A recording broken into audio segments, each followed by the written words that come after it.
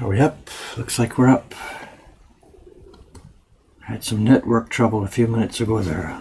Got it all set up, and then about 5 minutes before the hour I get it, you are not connected to the internet message.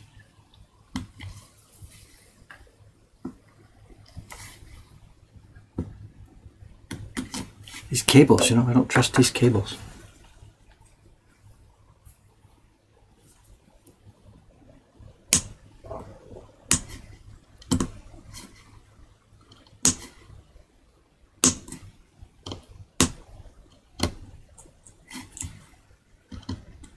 So, you know what we're doing today? It'll be the same thing now for the next, whatever, couple of weeks. I think what it takes me to get this done.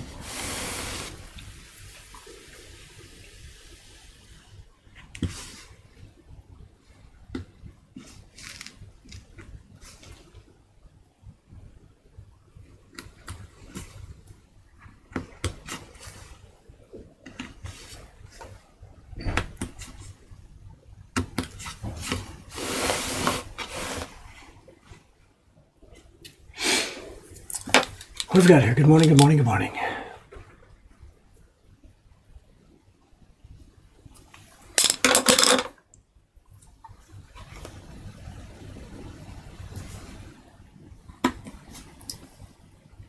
Yesterday I think somebody made a message about Dave will be carving carving boys and girls. Well, we're carving boys today, I guess.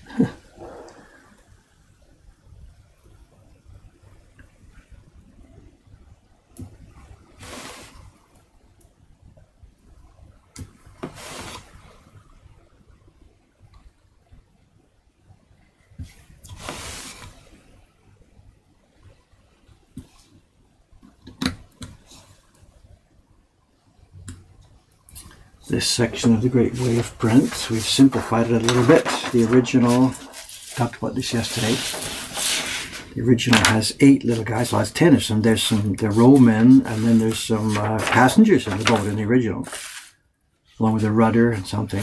We've simplified it down. There's only 3 little guys there.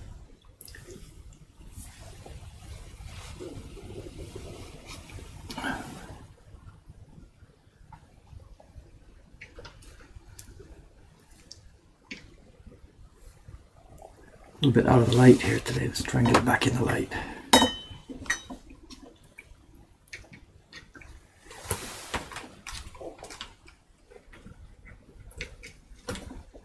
Is that better? Okay.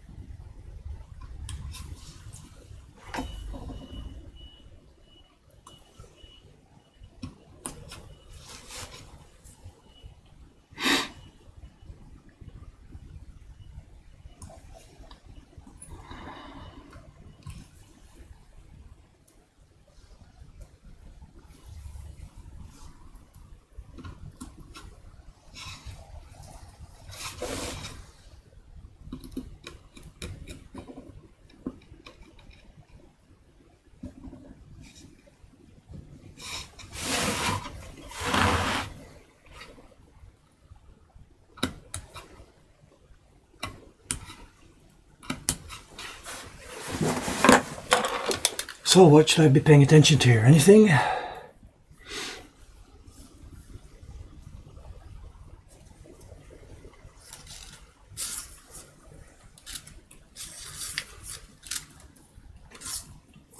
Seems like you guys are okay.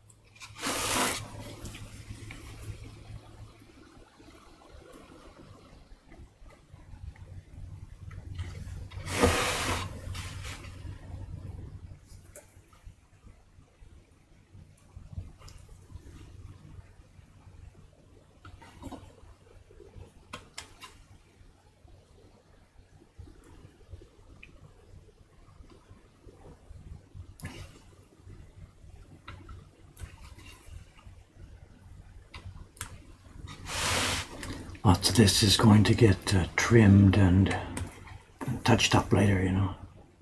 We always get this situation, especially in these tiny details, these faces and hair things. I'm carving what I can try and see now, what I think the shape might be. But after test printing, a lot of this will need adjustments. You know. These guys have little hair, these patches of hair. They have sort of sideburn, not sideburn type things. At the side of their hair, just above the ears. That's the way they had their hairstyle. And you can see there's 2 eyes and a frizzy patch of hair. 2 eyes and a frizzy patch of hair. And it's almost impossible to see it at this scale. So we'll test print it before.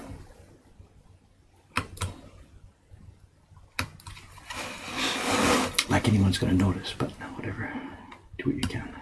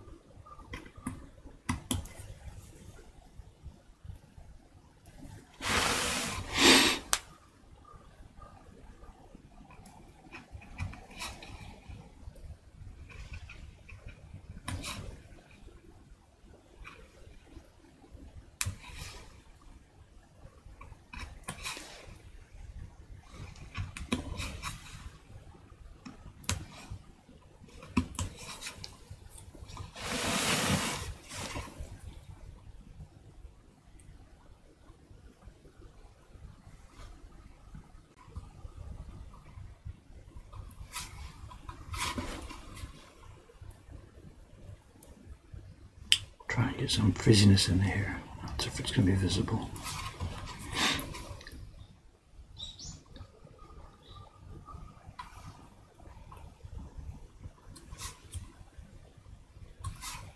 Okay, and the faces. Don't know what's happening over here. You guys are okay? I have to ignore you. I'm sorry.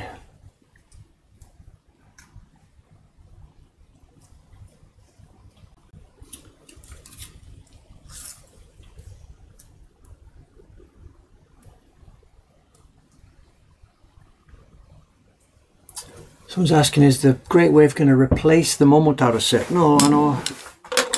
What we want in the party room is a whole bunch of different prints available.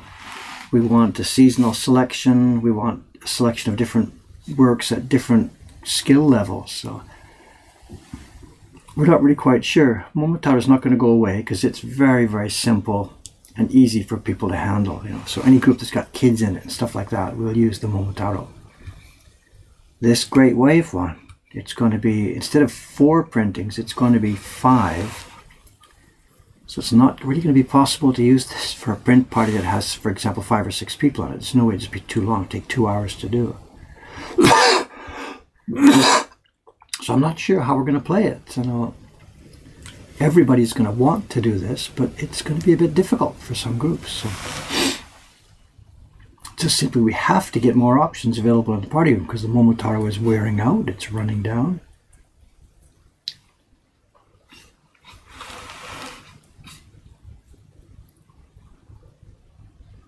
So we're not sure. What I really want, there's a bunch more seasonal stuff. You know, have a nice cherry blossom image in the spring and something with maple leaves in the fall. You know, we just have to get it built up more. So this is just part of that process of building up more images for the print party room. You know.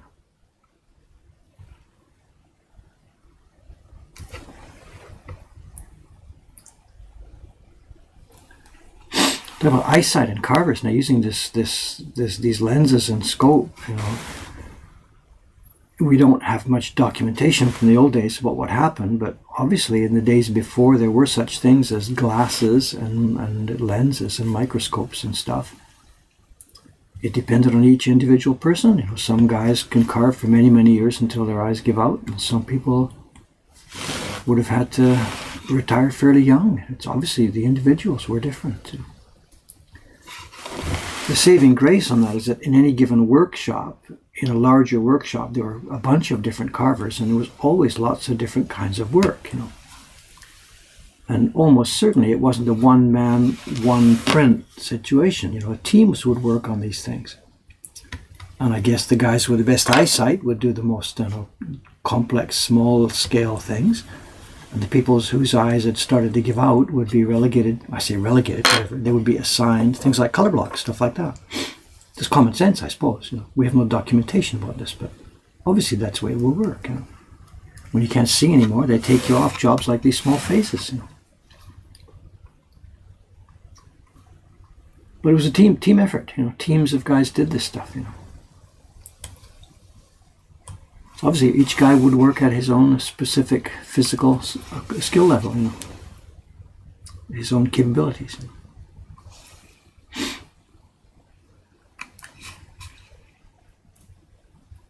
Even now, I've talked before about, you know, when I was visiting Ito-san before he died. You know, the couple times we visited him, he was crazy. I knew him when he was in his 80s, 83 or 84, 85, whatever it was, and we've got video of him on his TV block, you know, and he's not wearing his glasses. He's hunched over it, carving away.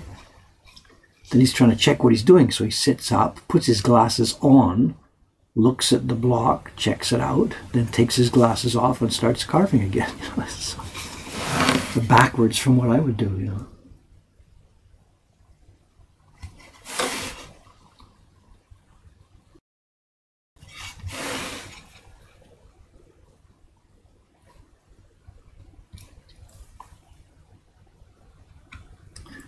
Well, if it wasn't for these tools, I'd be finished. I can't see anything without this stuff, you know.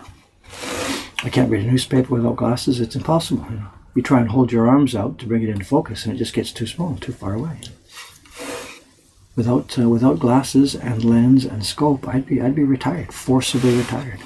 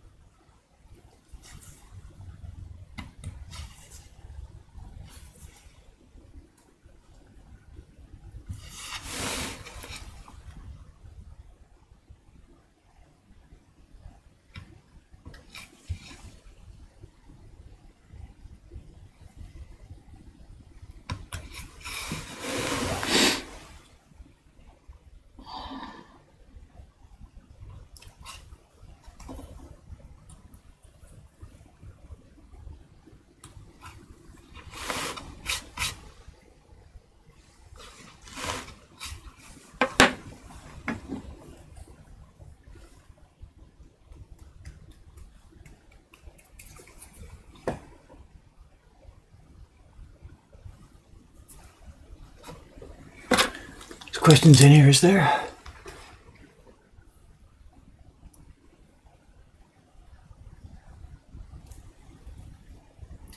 Is the Sensoji block set getting a lot of use? No, it's not, because it's too difficult for beginners, most people. It's hard work to print that. There's 3 blocks that have very wide areas on it, and it's too hard for people to print. So we're using that for people who have done the Momotaro set and who have done the Cherry Blossom set we have, you know.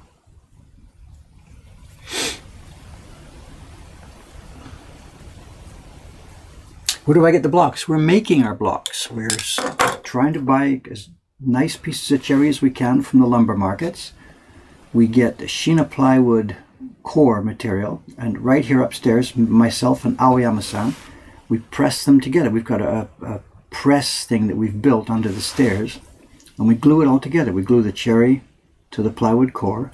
We make our own blocks here. We're doing well with the block making. We're not doing very well with sourcing the wood because we can't find good quality cherry. Enough of it, and hard enough. So we're still struggling with our block making. But yeah, we're making it ourselves. You just can't order the stuff. You can't buy it anymore. So we're trying to make it ourselves.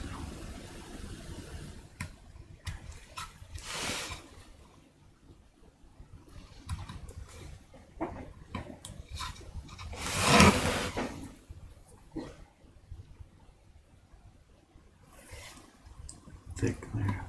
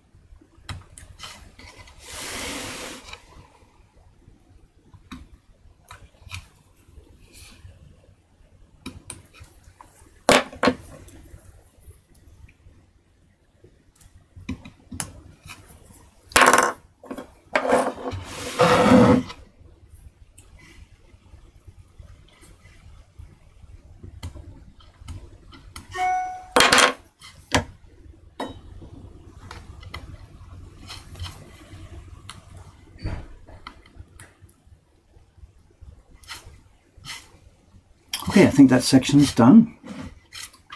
Let's clear off some of the surrounding parts so we can see what we've got here.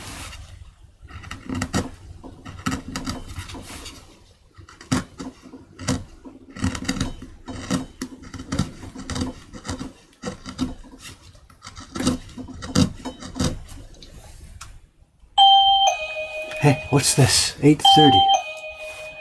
Who's this? Who's this? Could be Aoyama-san maybe. Try and get an early start today.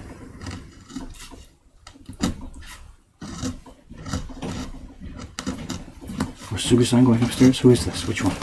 It's Suga-san. Wow, hayai, hayai. Number one, Ichiban. She's the first one here today.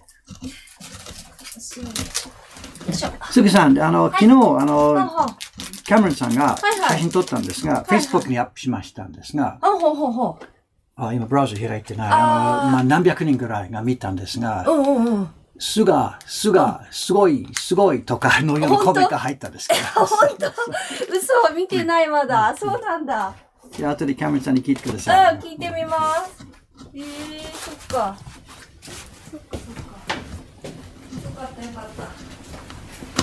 This is Sugi-san coming through, heading upstairs. First printer of the day. She's early today. She's in the middle of making an Ukiyo Heroes print. She's doing another batch of the one we called the Hero Rests. Jed's design of, the young Link playing an ocarina. It's a steady seller and we need more all the time.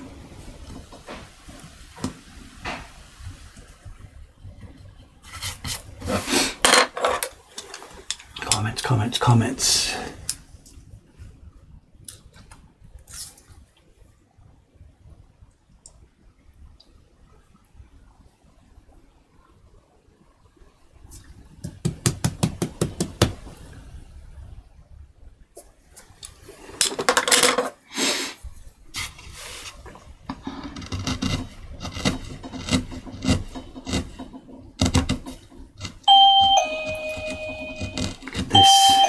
is he here this morning? It's still very early. Who's this? Must be Aoyama-san, maybe.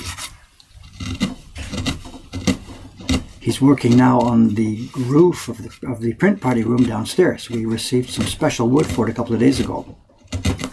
And he started to put the framing in place. Hopefully I can get down and help him today with this. Cameron, what on earth is going on? You're getting earlier and earlier. Did your wife kick you out of bed this morning or something? Or what? No, I woke up earlier and I said... You couldn't wait to get to work. I love it. I love it. Thank you. Subi-san just came in a minute ago. Like, oh, really? What's going on? Everyone's getting here. Yeah, I thought it was Aoyama-san maybe or something. Whatever. Wow. I can go back out.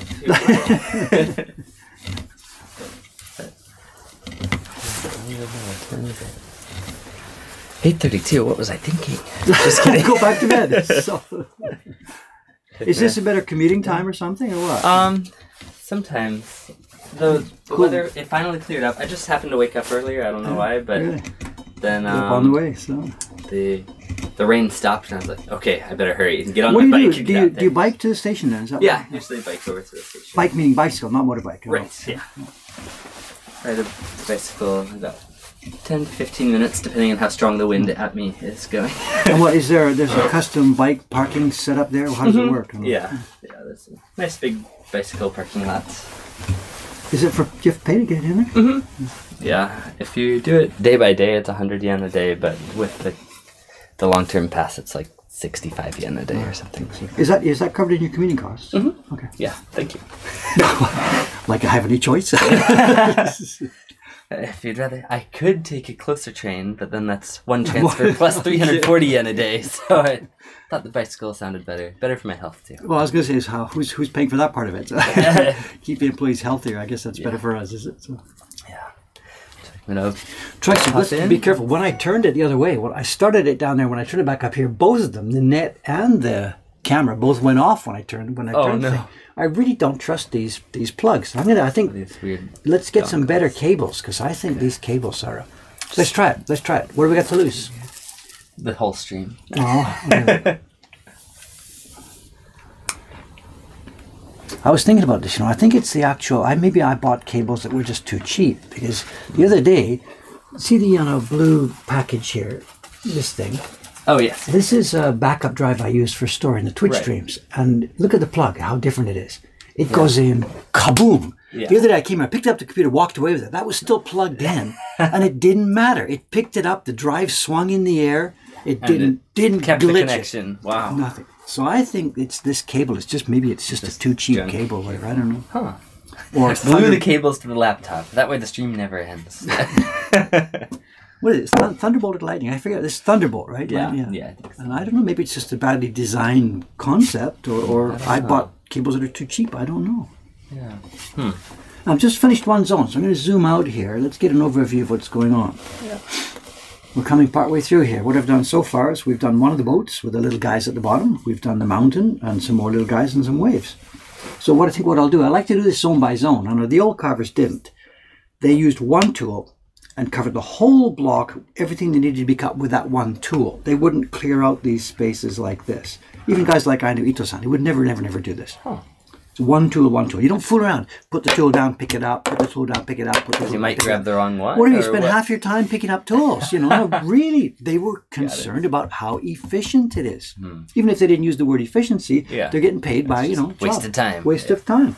So they do the whole block with one tool. Then when it's finished, move to the big one, clear out the open spaces, and then come back with the bullnose chisels. Me, it's my taste, whatever. I like to see where I am and what's going on. Yeah. So I just cut a little bit, change tools, clear, cut the knives clear, cut the knives clear. But they would never have done this. Interesting. It doesn't make any difference to the finished print, but, it just, whatever, here we go.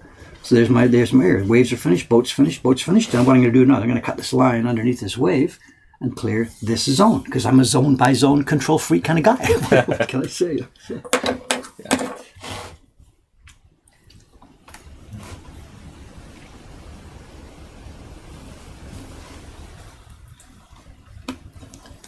They've been asking about print party blocks and stuff and what we're doing, and I still don't really know how to organize it so well. The Sensoji blocks we've got there, we were chatting about it a minute ago. Yeah.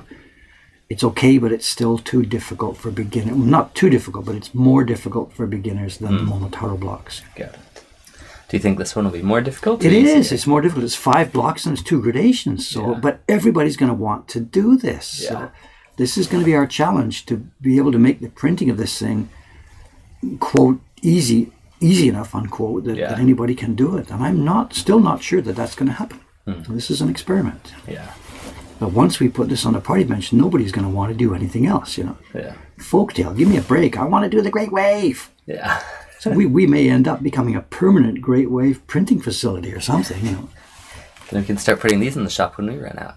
Yeah, right. I mean, it's like a restaurant that has a famous, you know, the guy down the street, he has these these little katsu things. That's all he makes because that's what he's famous for. Yeah. It's become a one-trick pony, and I'm not so sure if this is where I want to go with this. Yeah. Makes sense. So the reserve idea that I'm playing with in the back of my mind that we will start, if it turns out to be overwhelming, is we're going to get Jet to do some ukiyo heroes. Some print party versions of ukiyo heroes, and that is going to be popular. Oh, So. For sure. I thought that was supposed to be top secret, but I guess it's okay. Shh. Don't tell anybody. Have you been keeping up with the questions? No, and things, no. I saw a couple that went by. Most of it I haven't seen. So. All right. People were talking about glasses and the microscope. Have you talked about that already today? Yeah, we're trying Okay. So. How far back to look? So I mean, in the old days, we don't really know. I know when a guy, you know, ran out, when he got old and his eyes ran out, that was it. You know, kick him off, and he just does color blocks or something like that. You know, so. Someone joked.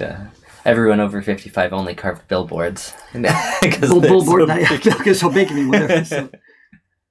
Wait, but it's no joke. You know, obviously bigger work. You know. Yeah. Let's see.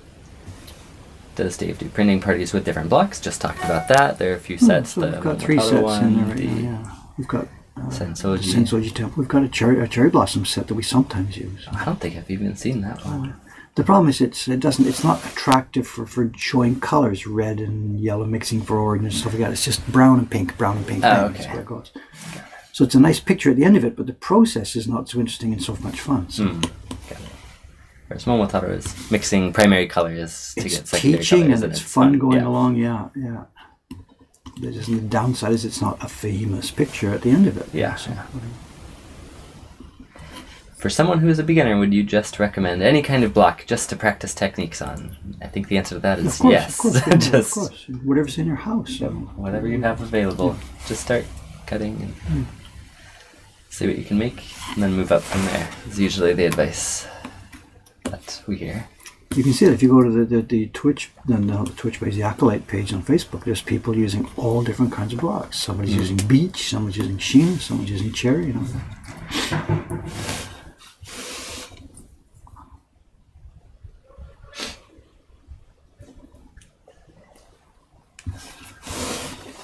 I see you posted last night about Suga-san, eh? So, is that okay? Yeah, no, of course. Okay. It's okay. That was what we were trying to do. Yeah.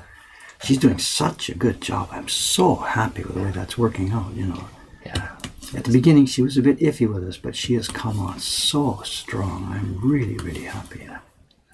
She's happy too, you know, to be in a place where she's getting challenged and paid well and given a chance to do some jobs that she can blow through, and given a chance to do some jobs that she's going like, am I really going to be able to do this? Yeah. You know, we got to find the right balance of challenge and productivity. You know, if you only give the hardest to the hardest ones, it'll burn you out, or you'll get tired and discouraged. Frustration perhaps. all the time, yeah. of course. You know, so. Having a mix is good. And she's also got to be able to earn some money, which means have some jobs that she can bang, bang, bang, bang, bang. You know, yeah. So. Jolly Green Titan. Finally got the third legendary loot print and the case. Yeah, sorry about being late on the cases. We ran out of stock for a little while. Because at the beginning of the year we didn't have enough cases. But say finally got the third print. They're just, that's the schedule, isn't it? Right now, yeah, it's still March, so I'm glad it came. I'm glad you like it so much. It says everything's beautiful, and this is his favorite print of the series so far. Which one's the third? Is that the... I don't remember. Once it's gone, it's gone. I don't remember anymore. You know, really. I don't remember. Yeah. Okay. Sorry, I'm coming down. Who touched the cables? Nobody this time. What is the third one? I don't remember anymore. Oh, it's the guy with the axe in his head looking for... Oh, yes, looking for healing potions. Was that number 2?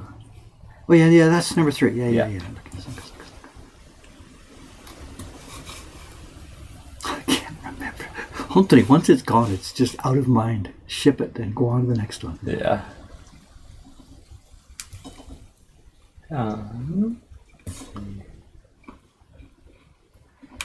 Someone's asking to zoom in a little bit.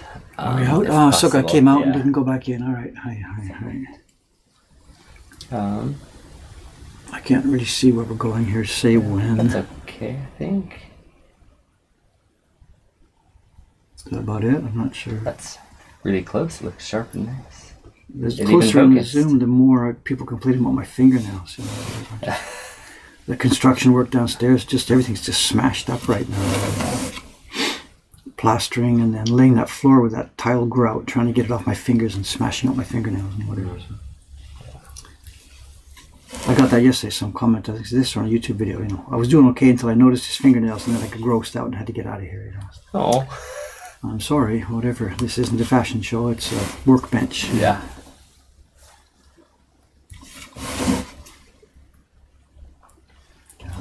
What is the average age range for print parties? Are these dates or are they something to occupy the kids? No, it's not a kids event actually. It wasn't designed for children. The bench height and the complexity of doing the work, we found from elementary school higher age, say for about 10 or 11 years up, people are okay. Teenagers, of course, no problem at all. But anything less than about 10, it really isn't suitable. It's a question of coordination, you know. Coordination and some arm strength. And even understanding what you're trying to do, you know. So it's really not supposed to be a children's event. I'm sorry, you know. There's stuff we can handle and stuff we can do. And no, you know. People do bring kids along and they get in there. And sometimes it's very, very frustrating for them, you know. Yeah. It's not a child, it's not, what's the word, whatever. About 10 or up, that's all I can say.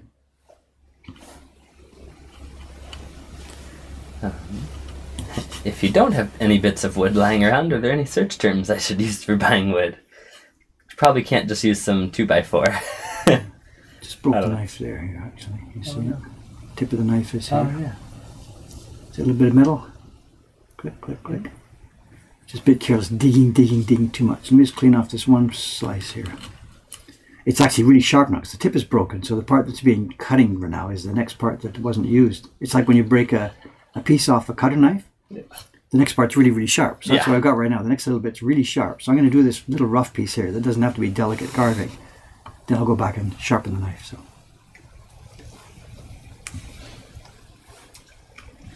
people are always asking about sharpening anyway, so let's do that. Just give me a minute here. Yeah.